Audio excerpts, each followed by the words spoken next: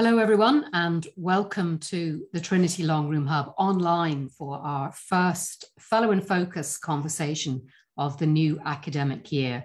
I'm Eve Patten, I'm Director of the Trinity Long Room Hub, and it gives me real pleasure to say that we have visiting research fellows back in the building with us finally after the long hiatus that was the lockdown. The visiting research program that we run is absolutely essential to the research profile of the Hub. And just to give you a bit of background, every year the Hub hosts several eminent researchers from across the globe to join us and to work with colleagues in our partner schools and with the library in Trinity on cutting edge research. So we're very privileged to have this community of eminent researchers working with us every year. Today's Fellow in Focus conversation will touch on two themes that are particularly close to the Hub's interests and indeed to all of our interests in the faculty. One is language, including language in translation, how it works, what it means in cultural terms, what it means indeed in environmental and ecological terms. And the other is Europe. How does Ireland see itself in relation to the greater mass that is Europe and its political and cultural systems, and how has this operated through the 20th century? Our fellow in focus who'll be talking today is Aidan O'Malley, and Aidan is Professor in English at the University of Rijeka in Croatia. He's an expert in translation and in Irish cultural history. His current book project has the wonderful title, Being Irish in English. So we'll be hearing more about that. But Aidan has worked across the fields of language translation and Irish literary and cultural history for many years now. And for me, having worked with him quite closely, he's opened up very significant and complex questions about how the field of Irish studies and Ireland more generally can be seen in relation to European culture, and that's Europe both West and East. So I'm delighted to welcome Aidan to the Long Room Hub and to listen to him today. Aidan's going to be in conversation with Michael Cronin, who many of you will know. Michael is the 1776 Professor of French at Trinity and also the director of our wonderful Centre for Literary and Cultural Translation in Trinity. He has written widely and published widely in the fields of language, translation, Europe, and indeed ecology and how these things relate. And very much like Aidan, he is, I think, a brilliant theorist himself, but also a very imaginative picker out of the theorists and thinkers who are at the vanguard of our current intellectual discussions and narratives. And again, I've learned so much from listening to Michael in all of his talks and lectures, and look forward very much to hearing him in conversation today with Aidan O'Malley. So Michael, over to you and welcome. Thank you very much, Eve, for that very, very kind introduction to both of our speakers. Just to say this a slight problem here, I'm just wondering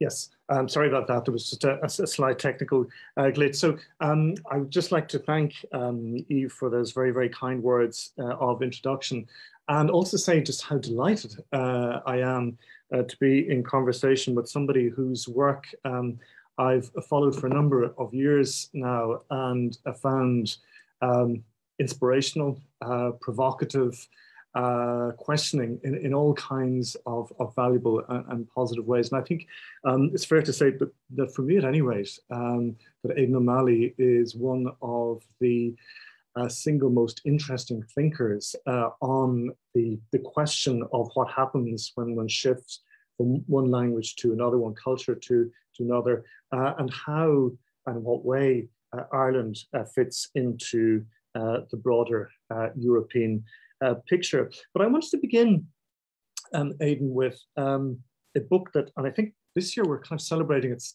10th anniversary, field day on the translation of Irish Identities. So I know you did your undergraduate work here in English in Trinity, then you went to do an MA in European Studies in UCD, and then went to do your doctoral work at the European University in Florence. And sort of out of that doctoral work then came this particular volume. And I suppose if the first question I wanted to ask you was, how did or why translation as a way of looking at or investigating Irish identity through the prism of Field Day's work? Thank you very much, Michael, and thank you both Michael and Eve for ridiculously generous introductions. And it's quite an honor to be chatting with you, Michael, particularly about this topic, because part of the answer to this question, indeed, is your own work. But I'll sort of retrace the steps a little bit.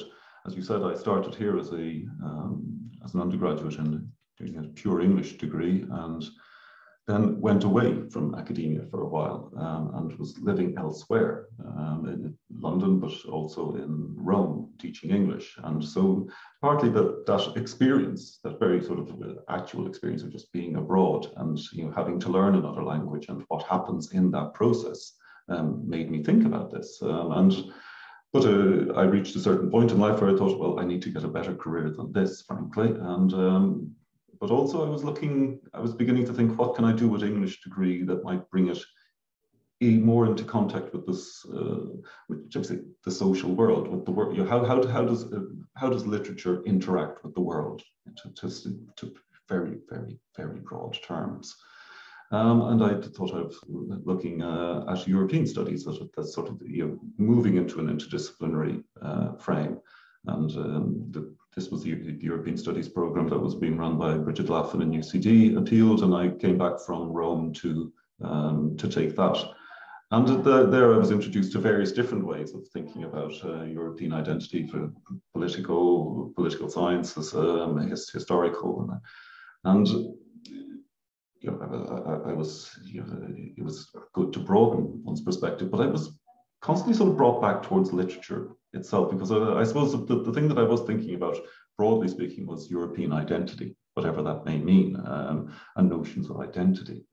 And I found some of the discussions of identity in say, disciplines such as political science and quantitative political science problematic. It's count the flags was sort of, I've literally seen that in a paper to tell you how much national identity there may or may not be in areas. And for me, identity is always an imaginative process. It's something that you imagine yourself to be, and you imagine yourself to be that in conversation, in dialogue of different forms with others. And it was that sort of process of coming back to do the MA thesis and thinking about what I might want to do with that and how can I bring these concerns together that brought me to translation. And I have to say, particularly your book on Ireland and translation you've mapped out a route which you could use, a process of thinking about translation. As I said, translation in some respects for me has always been a way of mapping how literature does interact with the world. It gives you some evidence. You have real evidence there. The people have had a poem and made it into another poem this way. So we can then begin to analyze the cultural influences and ideas that are informing that cultural, aesthetic, and other influences. There's a sort of a body of evidence there. And this is what sort of brought me to notions of translation. And then out of that, I ended up at Field Day really because I applied to go to Florence with a more broader perspective, and I was accepted on a broader notion of translation and European identity. But when I was doing the MA thesis that summer before going, I started, I looked at translations, obviously the play, and then started to unfold Field Day and thought, well, this offers a really good, neat case study, and I think a really important one. So that then became the project going forward, and I brought that project to Florence. So it works. That was the kind of thinking and the process.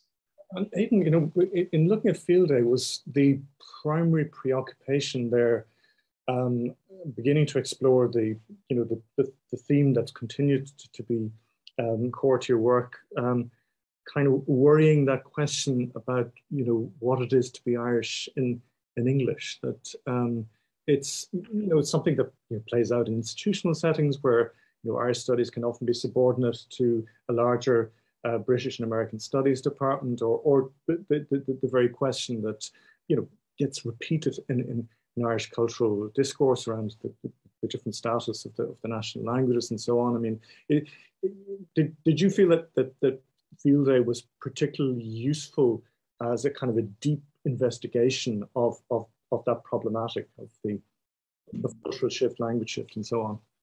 Well, absolutely. I mean, because you also had a very particular political context in which this was operating. Field Day wasn't was explicitly a cultural intervention into the Troubles. That's why it was formed. And it's quite interesting then to look at something that is a cultural intervention into the Troubles that's basically hardly touches on the Troubles directly. Instead, they're looking, you know, starting with translations, which was, of course, the only impulse behind the creation of Field Day, was to produce this one play set in 1833, and looking at the issues of language and seeing that, in some respects, that it does come down to language all the time. But it's, you know, that play does set the agenda for both, I think, for Field Day's work very largely, but also for my work. It doesn't avoid any of the issues that are sort of around the issue of Irish and English, but it's very much, you know, what can you do about this? How do you think about it? It's about the processes of writing that history. Thinking in 1980, how to write about 1833. I think that's what Field Day were particularly good at as well. That this discourse is constantly changing, and that's what I found running through Field Day's plays. That they're allowing. You know, I chose the title "Performing Contradictions" for that reason, allowing all the problematics of this to come out and showing these. So it never devolves down, I felt, in Field Day into a simple, you know, there's the English on one side and the Irish on the other side. That's why I use titles like Being Irish and English. It's you have to live with that contradiction. You have to find ways of expressing yourself. You know, it's the hue at the end of translations. This is our new home now. You know, we have to make it into our home. So you're muted. Sorry, Michael. Mm-hmm.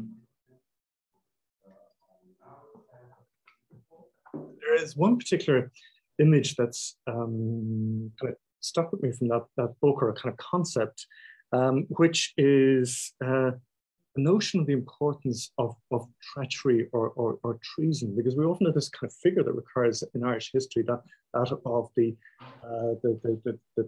traitor, and of course, this is one of the things that the translators are often accused of being these kind of traditori, you know, so they translate a traitor. So, but you kind of valorize that positively, and you say that in fact, the figure of betrayal, the figure of the traitor, somebody who either betrays king and country or, you know, betrays the nation, is an important figure. It's this the figure that sort of creates another sort of space under this, you know, various hegemonic practices.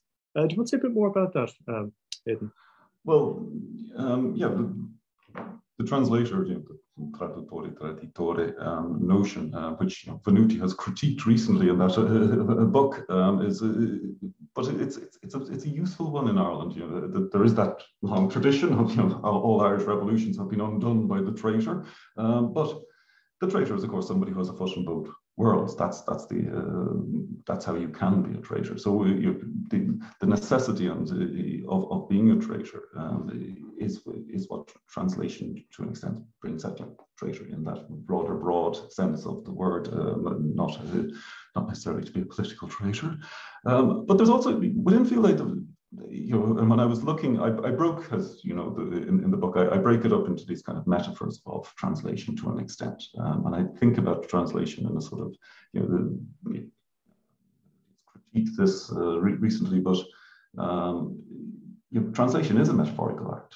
It's it is literally the act of bringing from one side to the other, and I think there's some powerful metaphors such as hospitality, such as traitors and loyalty, and within that, I thought one of the things I found interesting was some of the plays such as Double Cross, which there it is. It's written into the play, in Kilroy's play, Double Cross. It's about traitor. It's about betrayal. It's about political betrayal. Looking at Brendan Bracken and William Joyce, Lord Haw Haw, but tracking their sort of lives, where you see that in fact, for both of those, an excess of fidelity brings about a betrayal, which is again, I think, a very interesting sort of notion as well. A betrayal, a rather more negative betrayal. That if you're too loyal to something, and William Joyce's life, you can trace him as being too loyal to the notion of the British Empire, to a very sort of, this is what, and he thinks he's being betrayed by it when with the War of Independence in Ireland, brought up as unionist in Galway, and then goes off to London and is searching for that real Britishness, which he finds in Oswald Mosley. And then when Britain enters the war with Germany, he ends up going to Germany because he thinks that's where real Britishness can be recuperated, is through Hitler. And on the other hand, you have Brendan Bracken, who's just led one of the most remarkable careers of any Irishman. And I think those plays were very, they're probing notions, and there's no, just as traditori is a problematic notion. But it's important, I think, as long as they're seen as keeping things fluid. I think one of the most important things about translation is that it's never done; it always has to be redone. I think that's at the heart of the ethics of this of translation. And I think the plays gestured in certain ways towards the fact that identity is never done as well. It's always it's a constant dialogue. It never ends up being a solid thing. Yeah, it's interesting. I mean, that notion of excessive literalism, which becomes a form of betrayal. I mean, this is something that's got to run right through, for example, biblical translation from St. Jerome to Luther and words, is that excessive literalism to the source ultimately ends up in a profound form of betrayal, in terms of what the if I could sort of affect a kind of a translation or translatio in a geographical sense, Aidan, and sort of move closer to the part of the world where you teach and profess, and it's kind of Central and Eastern Europe. And I'm thinking of the collection of essays that you edited with the director of the Longman Hub, Eve Patten, Ireland West to East, Irish Cultural Interactions, Central and Eastern Europe. I mean, because when we talk about Europe, in Irish discourse, it's often a very kind of truncated kind of Europe. It tends to be, in some ways, a Europe that follows the contours of the Cold War division of Europe. And of course, there are the honourable, there's the Olivia Mannings, there's the Hubert Butlers, the Rebecca Wests, more recently, Paul Durkin going home to Russia, Michael Loughlin, Stalingrad, a street dictionary, Heaney's translations of Ranchek. But one still gets the impression that that Irish views of Europe tend to be predominantly fixated on the Western half of that. I mean, do you feel that intensely from where you normally teach and profess that there's this very partial, truncated view of the European experience? Well, yes, that has been the history of our Irish engagements with Europe, which is what I'm working on at the moment, where there is this kind of notion that when Sean Whalen and others talk about Europe, Italy is kind of a boundary to the western boundary of that, but it's kind of Paris always. Paris is always the shorthand, and Pascal Casanova and others often make it seem like that as well from the Parisian centre. But In terms of working on the other flank of Europe, in Croatia, you realize that Croatians think kind of similarly about it as well. When you're on the periphery of Europe, there is another Europe. Europe is always somewhere else to an extent as well, and I think that dynamic is quite interesting, and it's kind of informing what I'm thinking about at the moment. For Croatians, perhaps Germany plays a much bigger role than France would do for Irish discourse. I would argue, but yes, there is that sense that within Ireland that we don't. How do we engage with Eastern Europe, Central and Eastern Europe, more correct? And I've just written a piece which I was struggling with for a bit about Irish non-translations, but translations of Central and Eastern European drama. Friel's work, for instance, in Three Sisters, which I talked about, looking at Field Day, but there's quite a few examples of this. Translations that are actually just from English versions. They're not. So how are we engaging in some respects as a culture with Eastern European culture? And again, I find that translation becomes a very interesting way of looking at this. My argument was with Friel, and also I was looking at Flann O'Brien's work on the Chapek brothers plays, on the insect play, which he makes into Rhapsody in Stephen's Green, completely domesticates it. It has nothing to do with the original, very little. But he makes it into a discussion about language. Actually, there's a language battle that happens in Act 3 of that, and it's between Northern Unionists and Southern ants, who are both who are trying to make the Northerners speak Latin, which is of resonance right to today. That they were, because the Northern ants are saying we're not going to speak this language. It does have a resonance, but at the same time, he's really he's Irishifying British English, and as is to a large extent Friel. When Friel is writing Three Sisters, he's looking at the fact that Chekhov has been largely taken over by the British stage, and that he's framed as sort of all. He talks in these particular tones about a gentle decline that the British are sort of seeing in the 20th century, and he's going to make it more Irish, and that So where is the translational interaction really focused? Is it between Ireland and Britain, or is it between Ireland and these other, the other countries of their origins? And I think that tells us something about Irish engagements with Eastern Europe to an extent. Language is at the heart of it.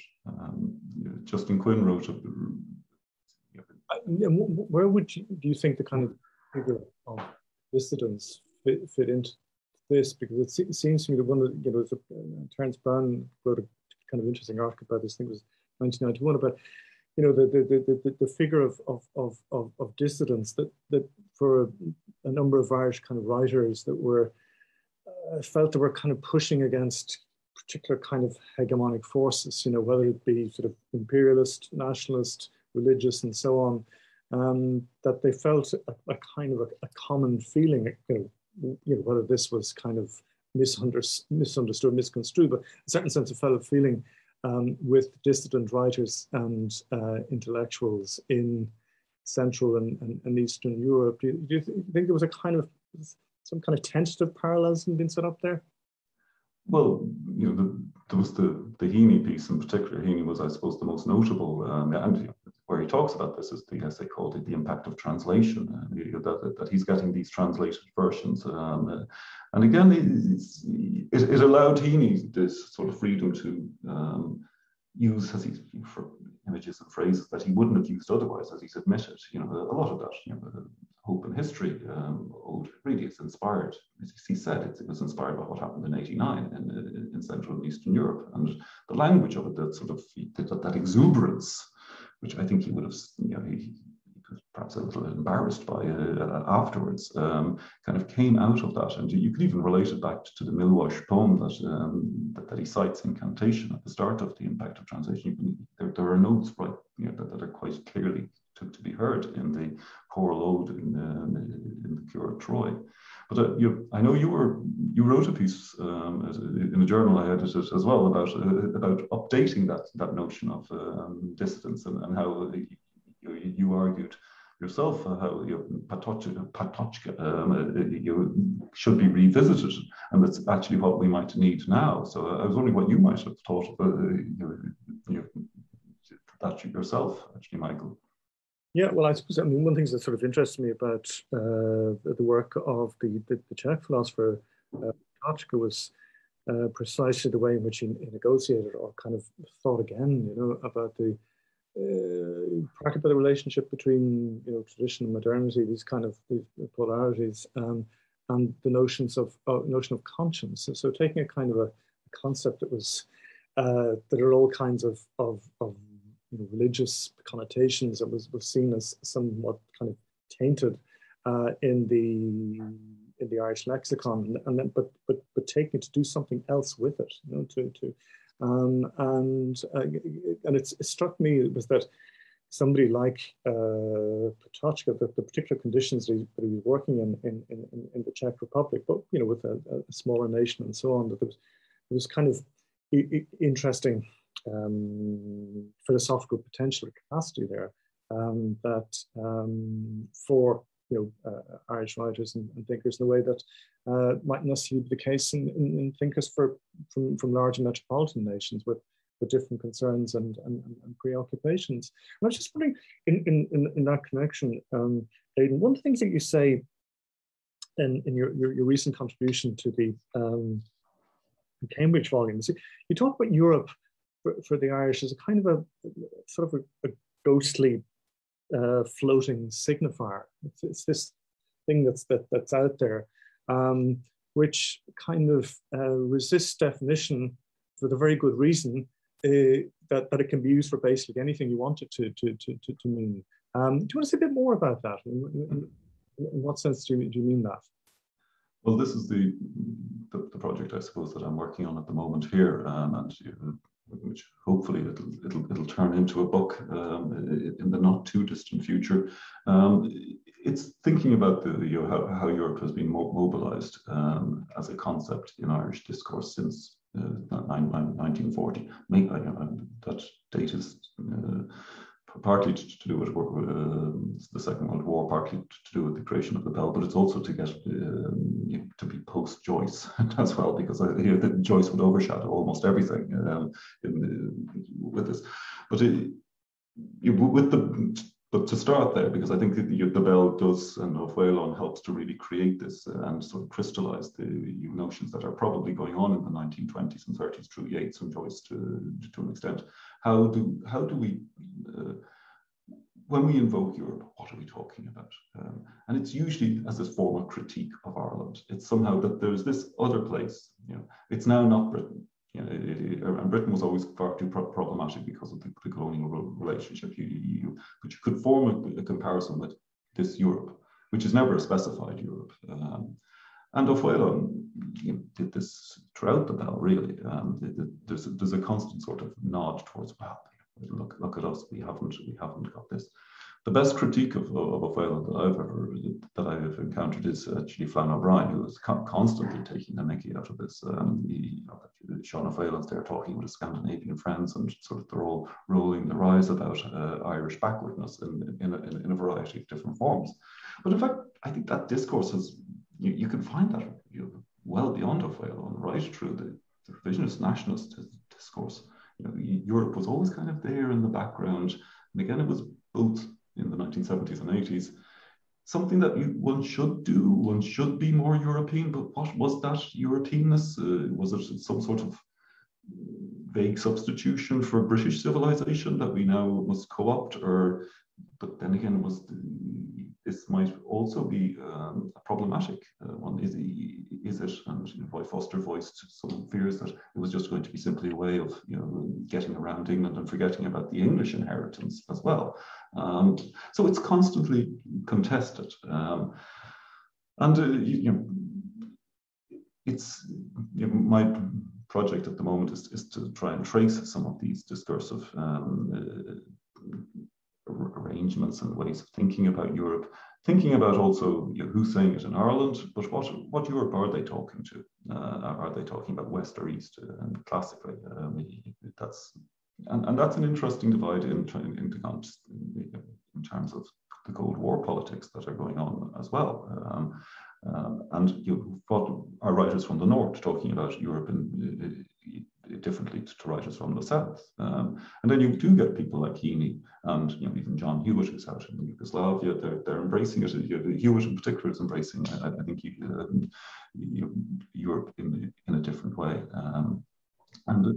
So the Catholic Europe as well. Sorry, Mike. I was just wondering, I mean, is it basically to do with some version of kind of modernization thesis? Because I mean, things struck me recently reading an extract from Fintan O'Toole's new book, where he mixes kind of personal memoir and then kind of the larger history of the last 30 years in Ireland, is that a complete obsession with the notion of a sort of Hegelian historical movement towards the modern, that there's this kind of telos.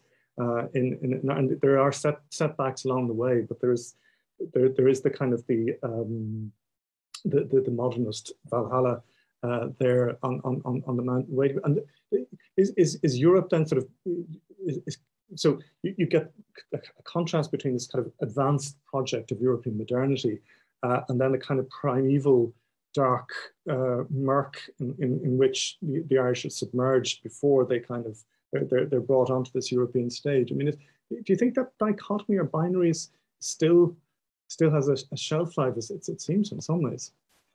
I think it has, surprisingly enough, actually, because I think by tracking this over a certain period of time, you can see, as I said, Whalen starting precisely with this argument, that Europe is the modernity that Ireland has not yet achieved. That's so simply what Europe, I think, stands for to a large extent there. But then, there are engagements with Europe, and I was reading an interview with John Banville, who I think would be a very definite example of this kind of argument in the 1980s and 90s. Where he was talking about how, as a young writer, he was rejecting all of the Irish writers, such as Behan and Flann O'Brien and all that. They were all parochial. He wanted to embrace Europe, and he admitted it sounded pretentious. But then, as he was talking in this interview, which was conducted a few years ago, he said, "Well, you discover that Europe is actually parochial itself. It's that when you actually start to encounter Europe, it's not that different elsewhere as well." So you would think that sort of broader engagement with Europe would defeat that discursive sort of notion that Europe is the modern, but it still sticks there, and you would particularly think that Europe has come to Ireland with immigration, that might sort of disrupt this discourse. But I have a feeling it hasn't, to be quite honest with you. The feeling it largely hasn't. Yeah, no, I think it's very interesting that point about the extent to which we sometimes in Ireland become extremely skilled in the business of self-promotion and but this is often coupled with an extraordinary lack of curiosity in the cultures and languages of others that come to our shores, and that's one of the things that really needs a lot of work is developing greater reciprocity in those understandings. I'm just wondering, to what extent is the question of Europe, both historically and the present, bound up with notions of social class? Because on the one hand, as you described in your Cambridge chapter, there is the sort of the French convent school in Limerick, the land of spices, Kate O'Brien, where French is associated with a kind of upper middle class way of being, of speaking, of eating, of behaving, and so on, so that the identification with Europe, or version of Europe, becomes an important kind of marker of social distinction and class. So that's kind of one to do. Then there's the other, which is the is working class activism in Ireland. The Republican Congress, George Gilmore in 1936, where European political philosophies are constantly throughout the century feeding into the radical activism of the Irish left and working class movements. I mean, do you see that kind of, those two things operate, or is one very hegemonic and the other is a kind of peripheral existence on the margins? Well, I think in my work I've been focusing on the middle class one, because I think that's the one that finds more literary expression that I've been looking at, particularly with the Kate O'Brien notion of this kind of forming a post-colonial sort of Catholic middle class, and what are the values that might attain to that.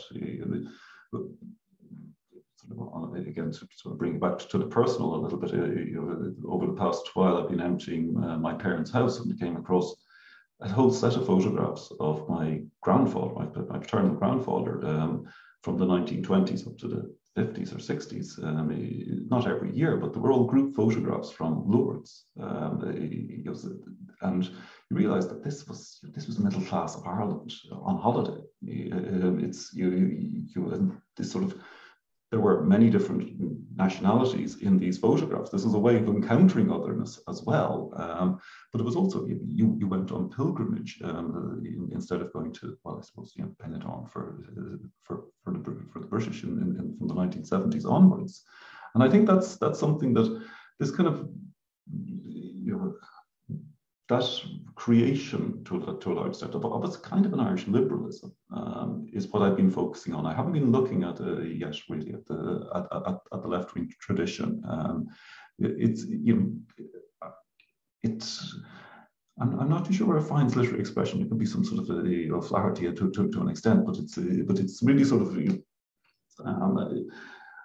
I think that it's the middle class are always the dominant class to an extent, but they're often overlooked because they're just there, and people sort of are taking that as a given. But and I think particularly the way in which the middle class are defining themselves in relation to the colonial context, trying to get beyond it and find ways that, but also kind of linking it, because I think that three-way relationship in some ways.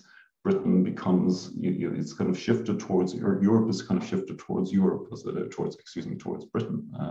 That they're sort of seen as being, a successor sort of civilizing force within Irish culture, but one that now is more amenable to the post-colonial state, because it is, you can find the Catholic resources there that and create them. And I think when you get down towards Cranebag, and you begin to see how that takes on a philosophical sort of molding as well. Here we're looking at forces of Irish liberalism coming into being, and they're doing it through Europe, looking to European philosophers, but not to greatly disrupt in the same, in the way that you were talking about earlier, Michael. I think more to sort of say, well, we can look towards reconciliation. We can look towards a sort of as a sort of a.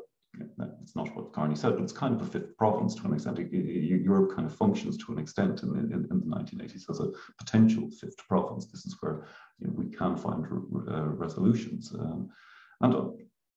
To an extent, the Good Friday Agreement sort of bore that out. It becomes as Europe is one of the sites at which the Good Friday Agreement does rely on this space, creating a space where identities could be otherwise. That's at the heart of the Good Friday Agreement, that you can be British or Irish or both. And Europe is one of the sponsors of that. So you can sort of trace that politically as well. So yes, as I said, my strong suspicion is that that in terms of literature, it's a much more middle class discourse that's emerging out of Europe. Yeah, I mean, I just one final, just quick question, Aidan, and it's to do with the notion of I think what you might call continental identity as opposed to insular identities. Because one of the things, of course, that Brexit has sort of sharpened our consciousness awareness of is how insularity can play out in political terms, how, you know, a particular can construe itself as island, and an island that secedes from, whereas the Irish are in this situation where it's you know, it's the island that wants to be attached to the continent. It's a kind of conjoined, rather schismatic relationship. I mean, do you think that notion of insularity plays out in any way in terms of, you know, islandness as opposed to continental being? Because that is what would distinguish, you know, many Ireland from, for example, many smaller nations in Central and Eastern Europe. Mm. I haven't really thought about it in those terms, to be quite honest with you, Michael. It's also a divided island, I suppose. That's part. You know, I think the partition makes a difference on the island, as we've seen with Brexit as well. There's definitely a case that the island has a sort of a geographical sort of imaginary does have an effect, but you know, again, I'm not too sure. What do you think yourself, Michael, about that? You've been thinking more about. Well, just very, very quickly. I mean, my feeling is that I'm astonished how little self-reflexivity there is about insularity in Ireland, about what it means to be an island nation. It's just struck me in kind of reading recently on French Polynesia. And how that notion of, one thing that tends to characterize insular identity is a deep-rooted attachment to place because of the fragility of the island surrounded by the sea, that at any moment it can kind of potentially disappear under the water. So there's that intense rootedness because of a sense of precariousness. But on the other hand, you can't get off the island quick enough that it becomes the island prison. It becomes the place of confinement. It's the you know, you jump into your boat, or you jump into your curragh, or you go to Dublin Airport and get off. So there's this profound ambivalence which is bound up with the kind of the geographical condition of insularity that I think is extremely interesting. Just, you know, as one of the ways of thinking about, you know, how Europe fits into the Irish vision of things.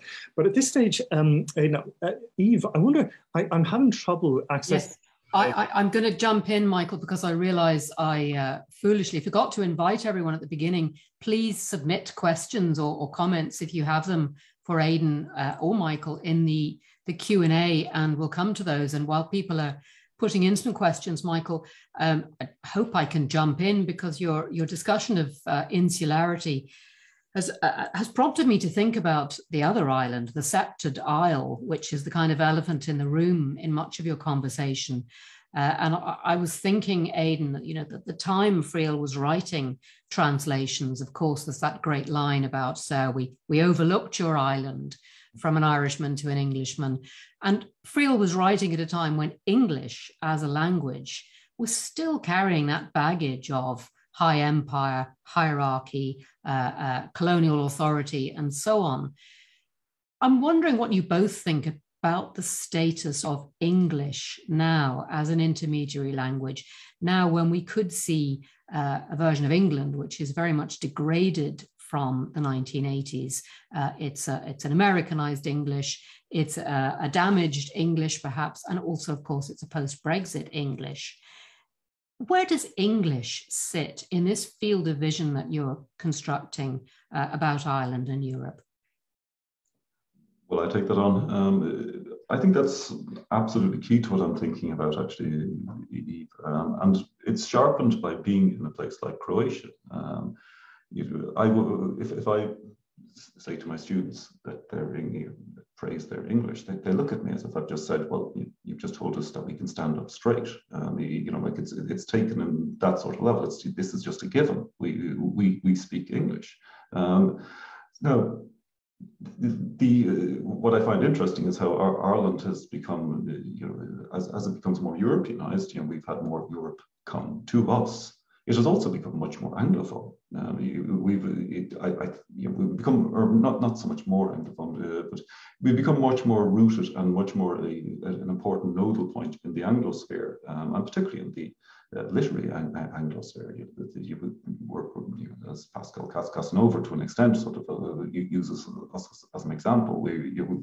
Writers throughout the 20th century really found their way of negotiating between largely Paris first, but then it becomes New York and London, and it becomes a major player in this sphere.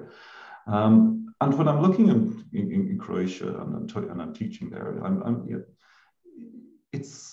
English has become dissociated very largely from England, but still it's there. It's not gone away either.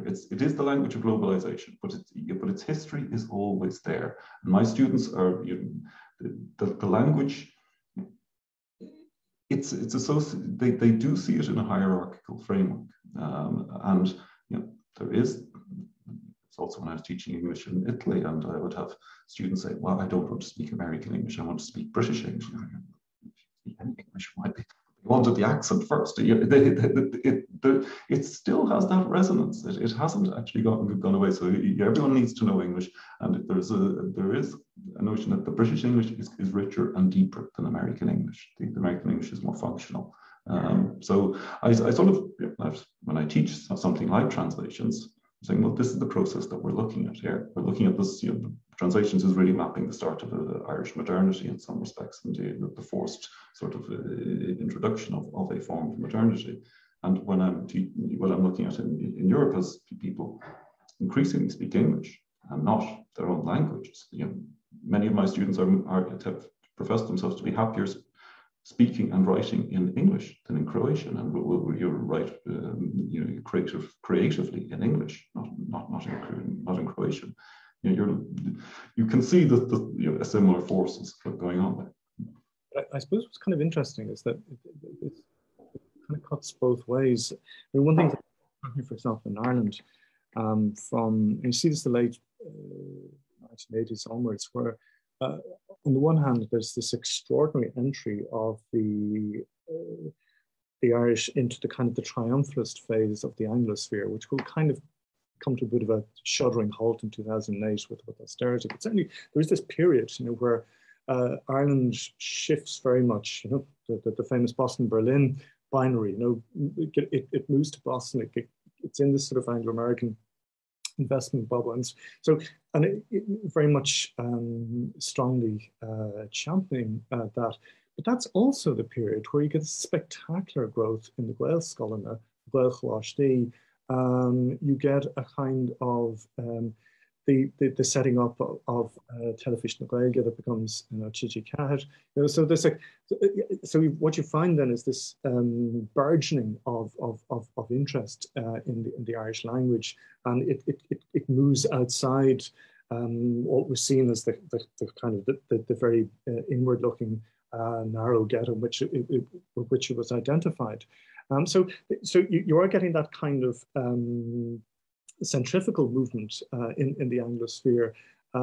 At the same time as well, as I think what you're getting, I think you see this particularly in poetry, is a notion of an English that's increasingly deterritorialized, because you've only to look at the Booker Prize winners to see just how many parts of this English-speaking world the writers are coming from. And so, of course, there is a kind of that perception around British English and social class and American, but it seems to me that there are other forces that are at work in English itself, and have been at work in English for a very, very long time, which is I think Salman Rushdie's thing about we're all kind of translated beings now, that we're all living in a kind of state of translation. So the fact of English, how it plays out. It takes very many different configurations and shapes, I think.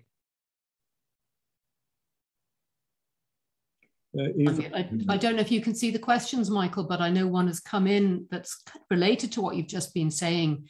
If we've time to take it from Lisa Foran, and Lisa says that it's very interesting to hear about the association of French with middle-class values, but that European political philosophy has had more of an impact on working-class movements. And the question she asks is this down to the stifled education system that flourished after independence? That in fact more formal education in Ireland bred more conservatism. Aidan, I wonder if that lends itself to a larger discussion. I know it's just starting before your 1940 starting point, but the question of whether a particular educational ethos in Ireland created particular routes to Europe or stopped particular routes to Europe in any interesting ways that you could reflect on. Well, I think it does come down to a matter of language to a large extent, and this is what I'm trying to sort of balance in this project, is to think between about this sort of broader cultural and various other social and historical interactions, but that how language is is going to be a starting and perhaps a stopping point. Now, I haven't been looking at the educational sort of syllabi and how they developed, but we know that language teaching hasn't been high on the agenda. But the worst language teaching that I've ever encountered was in Irish, in fact, and that sort of completely halted my knowledge of Irish. I ended up with more French than Irish at the end of secondary school. Now, languages are the way of opening up, and one of the things I am sort of thinking about, and it's if Polish is the second language in this country, how many people here speak Polish who aren't Polish? And has Polish had any impact on the syllabus in Ireland? I believe you can take exams in Polish, but does anyone do they teach Polish here at the moment? I don't know the answer to that. There is instruction in Polish, yeah, and I mean the Department of Education, its modern language strategy, for the next 10 years, it wants to bring those new languages onto the curriculum, and there is a commitment there. I mean, how it will play out in practice remains to be seen, but to mother tongue retention, an explicit commitment to that, which is unusual to say that for English-speaking countries, with the exception of countries like Canada, where generally the idea is the kind of melting pot model, and whereas then there's a shift in that area around these. But I just kind of wondered in response to Lisa's question, there was it's the kind of role of modern language departments. I suppose I would say this wouldn't be somebody in a French department in Ireland, but I mean, we have had modern language departments for in most of our universities for more than a century, and it's so these what modern language departments is they're the kind of Europe within the country itself.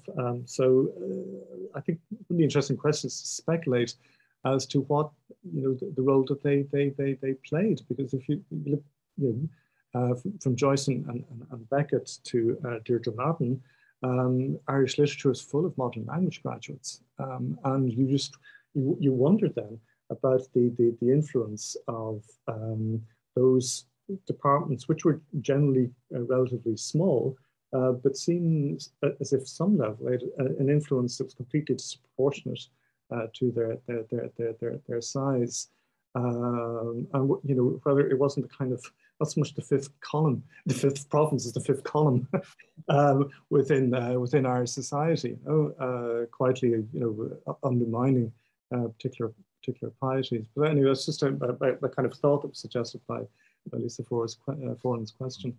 It is, and it brings me, I mean, we'll have to close shortly, but I think perhaps, Aidan, this is, you know, an unwritten story in this continental connection that you're tracing, you know, that the educational context, even if we think of Trinity, where, you know, we're all working at the moment, as having had that incredible status as a centre for European philology initially, and then modern languages, and having obviously shaped what Beckett went on to do, and numerous other figures that we've talked about, such as Walter Starkey, you know, unfortunate and fortunate. That's the next part of the story, is to look at the cradle of European attachments in Ireland itself.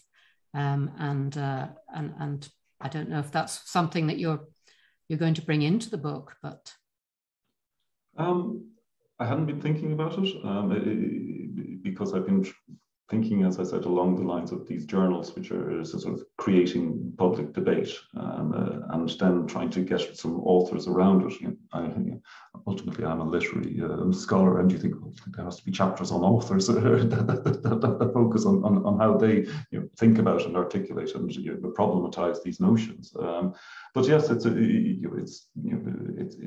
definitely a consideration as to how that will be figured in. You're quite right, Eve. Always good to bring things to a close with a mention of Samuel Beckett, of course. But thank you both so much. I mean, I think that obviously this discussion has not only ranged widely across the question of what Europe has meant, what Europe continues to mean, but has also reminded us about translation, not simply the old adage that translation is always a political act, but that I think we can see from listening to you why the culture of translation and the questions about translation that you've both addressed are right at the forefront of all the research dynamics we're pursuing at the moment, and connect to everything that we work in terms of identity and cultural narratives and cultural and political history. So I want to thank you both very much, Aidan and Michael, for joining us today to have this conversation. And also, of course, to thank the team at the Trinity Long Room Hub who've put it together. And finally, to thank everyone who's taken up lunchtime and joined us. And I can see more questions and comments coming in the Q&A, which shows there is a huge interest in this topic. We will be running more Fellows in Focus sessions and more Faculty in Focus sessions as the semester continues. So I hope people will join us again for those. Please keep an eye on the Trinity Long Room Hub website for those events. And we look forward to seeing everyone again very soon. Thank you all very much and have a good afternoon.